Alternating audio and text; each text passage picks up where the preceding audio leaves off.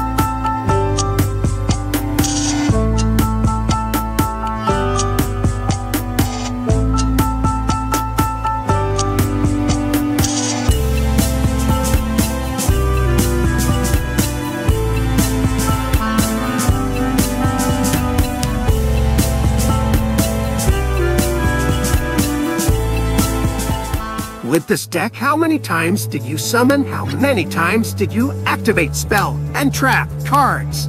Since these cards are also treated as monster cards, this deck will help you complete both missions faster.